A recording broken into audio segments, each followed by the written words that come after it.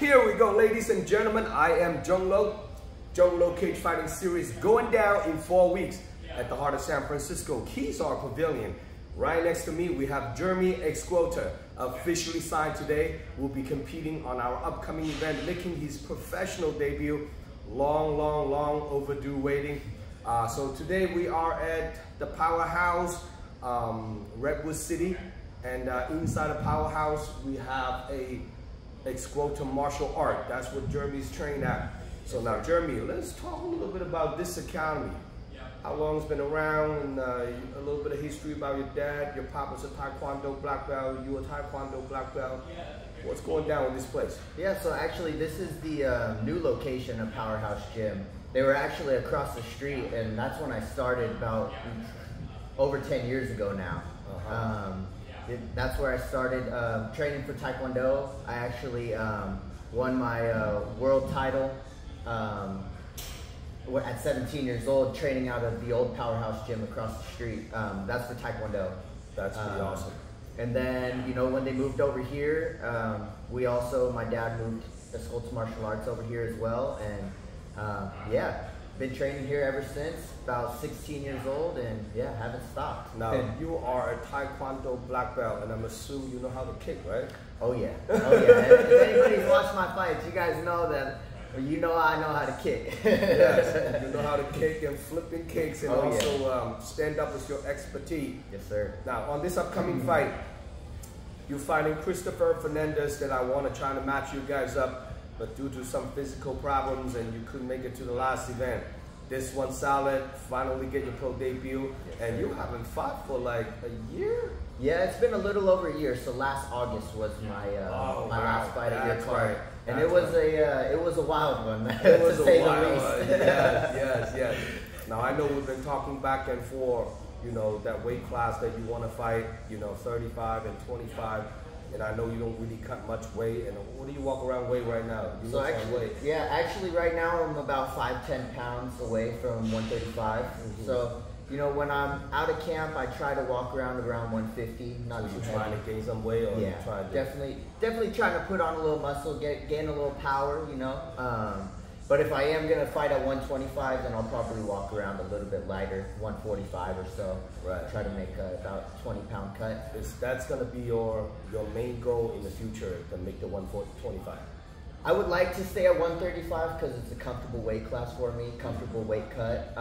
But you know, the 125 is definitely doable. If there's a big fight for me and big opportunities at 125, then I would be more than willing to definitely make that weight cut. Sure. Now let's talk a little bit. It's hard to catch you on the interview. I know you don't really like to do interview. This is finally the first time I can catch you on the interview now. Yes, sir. What do you think of Christopher Fernandez? I know he's a banger. Yeah, he definitely is a banger. You know, scrappy dude, fellow Filipino.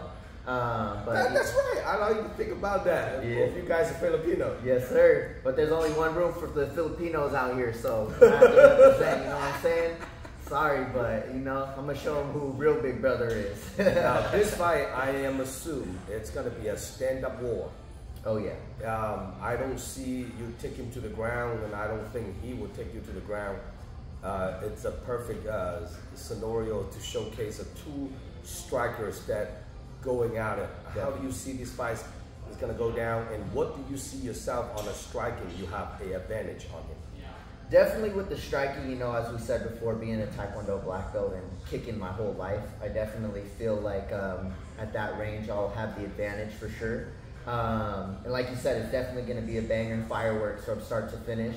But wherever the fight goes, I'm comfortable. Whether we're standing up striking or whether we go down to the mat grappling, I feel like I'm going to be the stronger guy. I'm going to have the advantage either way. So, you know, wherever the fight goes, I can definitely see the opportunity for a finish. Now, I know Christopher has probably cut a little bit more weight than you.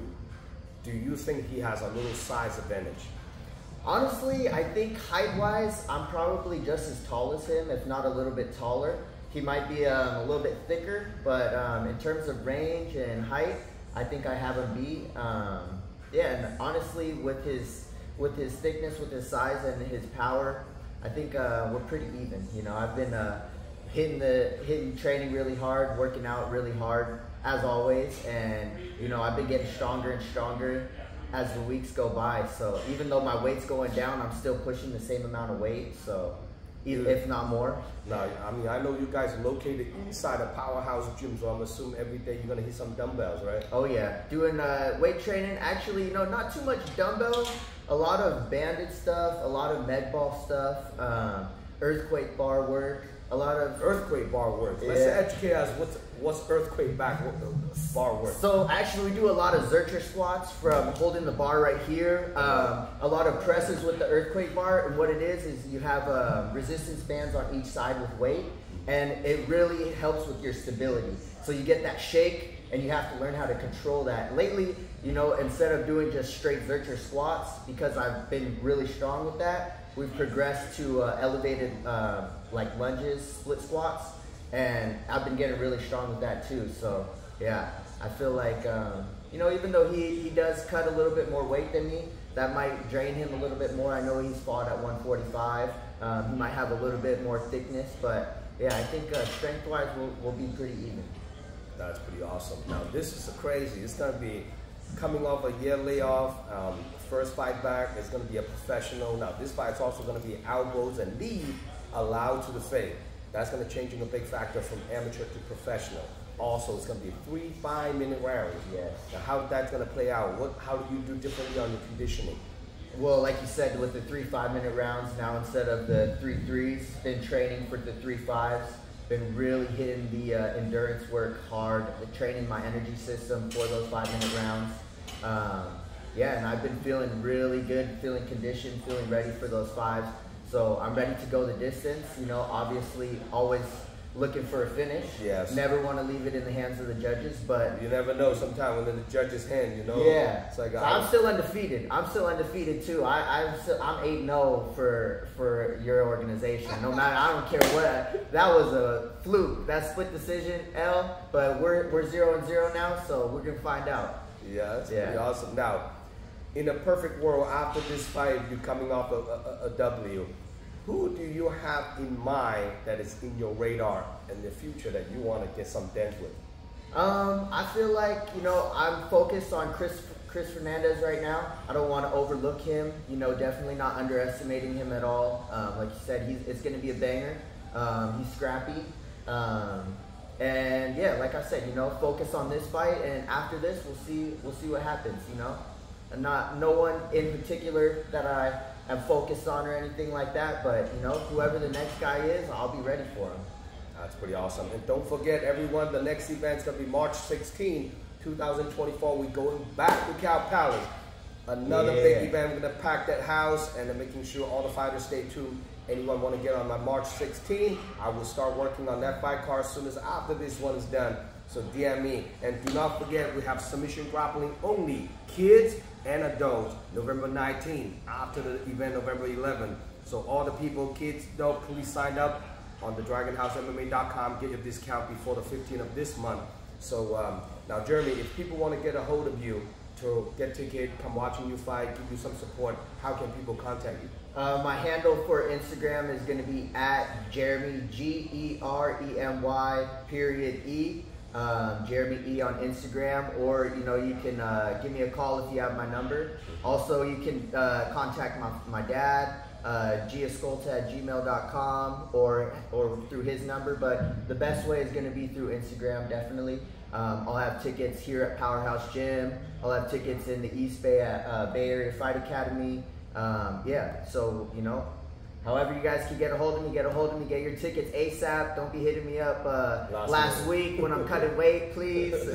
Now, do you have any sponsor, supporter, coaches, training partners that you want to shout out to? Man, I got a huge list. So obviously, first of all, you know, I gotta shout out my parents, Greg and Geremy Escolta. My mom, she's like my nutritionist, my personal chef.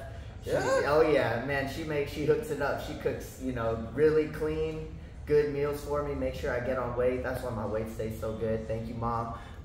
Thank you, Dad, too, for all the support. My brother, Gregory, all my family, you know, the Escolta family, all the Guerins, you know, everyone.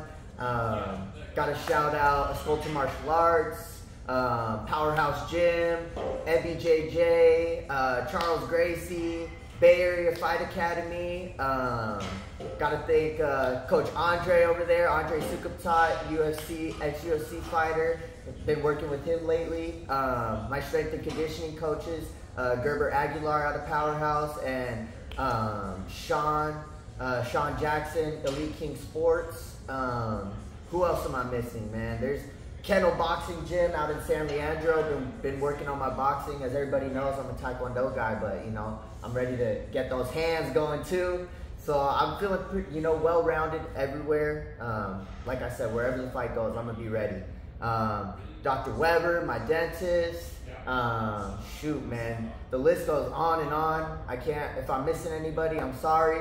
But yeah, that's pretty much the team. Now, go back to a little question I kind of want to ask you. What you think of your last fight a year ago against James Gagey, right? I thought it was a good fight. I wish the ref would have gave me a warning instead of pulling me right off in the first round for grabbing the cage, because I think I definitely would have got that finish right there in the first round, and I was hungry for that finish. You got on a mount or something? Yeah, so I mounted him, and I was freaking laying it down, some ground and pound, and you know, he bucked, and I just barely put my hand on the cage, and the ref was like, "Oh, no, stand up." Yeah, so I didn't get a warning. I wish, you know, next time if that happens, you know, give me a little warning first, because I really, yeah, that first, I wanted that finish, man, and I'm still wanting those belts. Where them belts at, boy? God damn, you said put up them belts, and you don't even want to give them belts up. That's some shicey, whatever, though. I'm over that. He's pro. He's 3-0 now. Yeah. So you ever think about, like, if you see him run it back again in the pro circuit? Yeah, we'll see what happens. You know, I'll definitely run it back with him.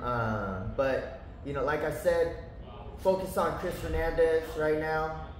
No one else, no other fights on my mind except this one. Don't want to overlook anybody. Christopher's tough, you know. Yeah. He's a tough guy. Like, I mean, the guy's been around for a long time. Yeah. And he's been very active, and definitely, like, I'm really looking forward to have this fight. And you know, and the pro card, it's a huge stack card at Keys on November 11th, making sure all the people shows up. Door opens at 3. First pro amateur fights at 4. Pro card kicks off at 6:30. So, you know, you Jeremy's, we have 8 professional fight. Jeremy's in the middle. So you're looking at about 7:30-ish. You know, this fight is going to happen. So making sure you guys showed up, you know, prepare for the pro card, you know. This is going to be awesome, man. Now, if Christopher Fernandez is watching this interview, what do you have to say to him? Let's put on a show, man. Let's put on a show. I'm excited. You know, it's going to be a banger. And, yeah, let's give the fans what they're looking for. That's pretty awesome. Now, a personal question. What do you do for work, Jeremy? I do personal training. So, basically, you know, mobily, wherever my clients are, I'll drive to them. And, yeah, personal training, whether it's martial arts or fitness. Yeah, training here too, you know, some people training a little bit out of Powerhouse Gym here. Also training some people out of Bay Area Fight Academy as well. So yeah, so in between my training times, I'm usually training one of my clients, and then, you know, getting my night sessions in too. That's your full-time job? Yeah, yeah. Well, I would say, you know, part-time. My full-time thing is, you know, MMA, training for fighting. And then when I have time to train people, get a little extra cash in the pocket, yeah, and then I'll train some people. Well, this is a big moment, and it's every professional fighter that biggest moment at making a professional debut. Yeah. I know Christopher is coming off 0-1, so I know he's really hungry. And you know, this fight's supposed to happen on my last event. It didn't happen, but now this one, it's going down. It's going 4 weeks out. I can't wait to watching these upcoming events. So making sure all you guys stay tuned. Please subscribe my YouTube channel. Show me some love and support. Follow me on Instagram, Dragon House, and then I'll see you guys November 11th. Any last words you want to say to everybody? Let's go, baby! Fight time! I'm ready. All right, I'm Zhong signing out.